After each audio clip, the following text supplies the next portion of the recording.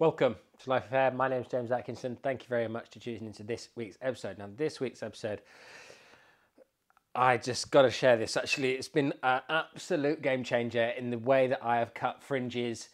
You've got to see it. You might already be doing it. If you are, high five, because you're just already smashing it. But if you're not and you're struggling with these grown out, soft fringes and you're struggling to get movement and texture and stuff like that into them without hours of point cutting and personalizing, refining and messing around and trying to get it to sit right, then boy have I got an episode for you today. So this is all about cutting fringes. So if you're a fringe expert, you can feel free to skip this one and go and see one of the many other videos that I have created. But today we're going to talk about those kind of long, soft, wolf cut shag type fringes, but without all of that extra layering that goes into those shapes. Now obviously last year we had the butterfly cut, which was kind of a fringe. It was all about the fringe, wasn't it? Very heavy, very fringy. Now that was a very difficult haircut to execute because of the way that the fringe was cut in. Didn't actually allow the fringe to move very well.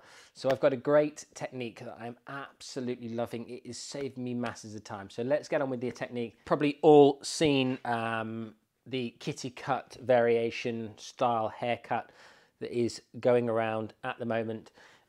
Short or long, I did one a few weeks ago. It's very much this kind of shape. Now, one of the issues that I find with this is the fringe is very heavy. So without lots of point cutting, like I've done here, to loosen up the ends, it's very, very heavy and it's very flat in its profile. So it can be very easy for the client to struggle to blow dry it into a decent shape. So I've showed you it like this in its worst case scenario, flat and just blow dried down, which, let's be honest, a lot of the clients are going to struggle to make these fringes work for themselves at home.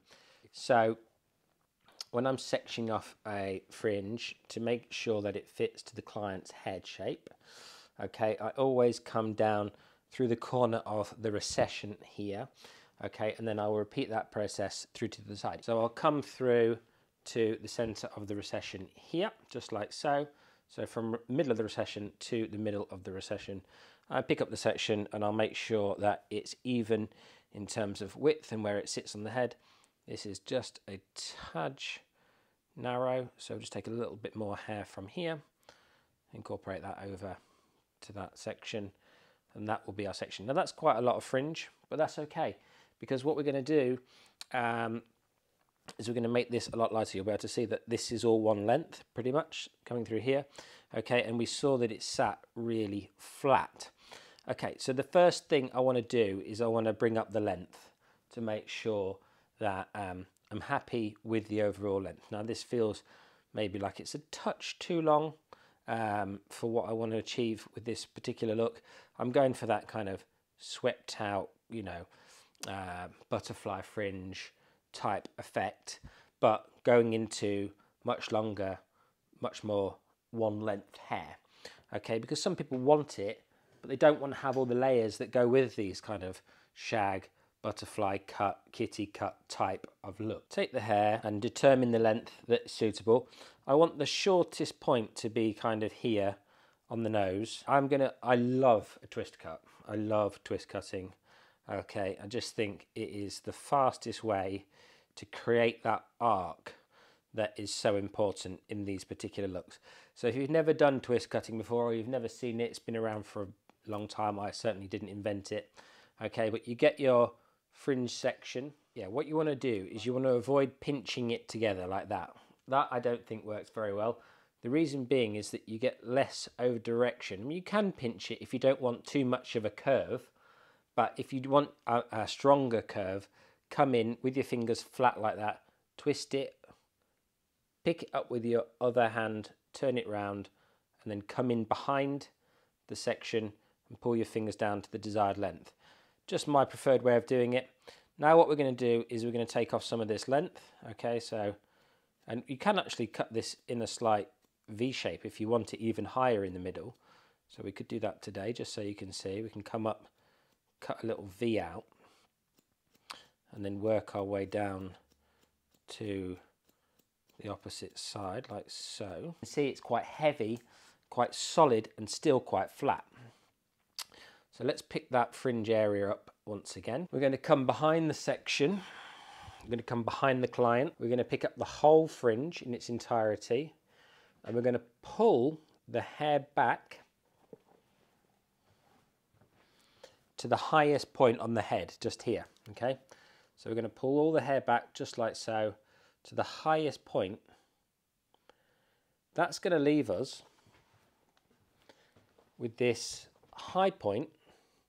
So a shorter point here and a shorter point there and a high point in the middle. And provided we've pulled it all the way back to the highest point of the head, we're going to cut that off. Now this won't take any of the length away, but this will create a little bit of bounce and movement in that fringe.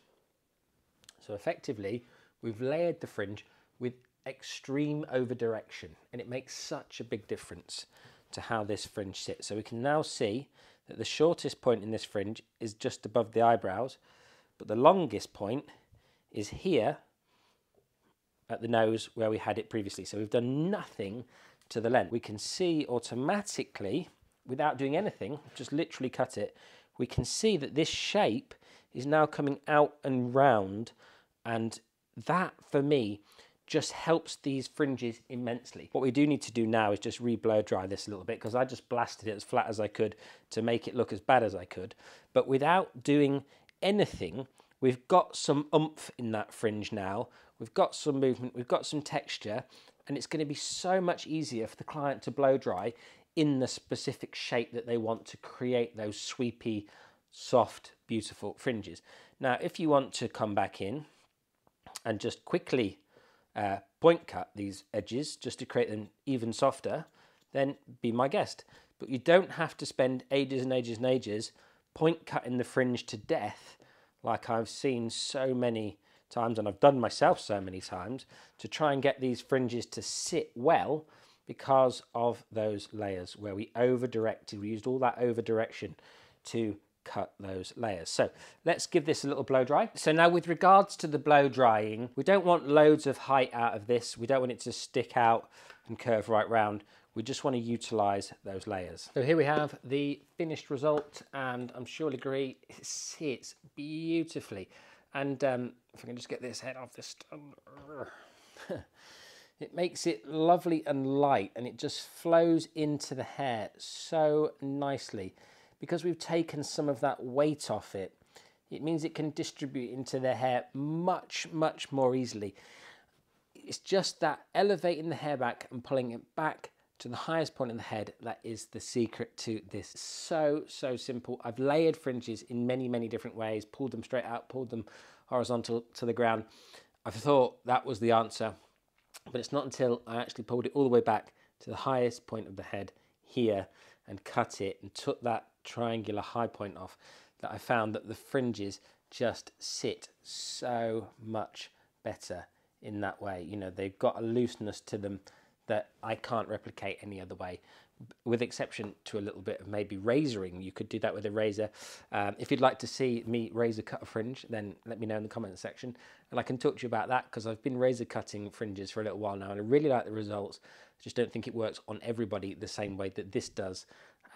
Razoring, I think, is more for a specific hair type, but we can talk about that in a different video. If you enjoyed this, then thanks very much. Hit that thumbs up button, subscribe for more videos, and I'll see you in the next one.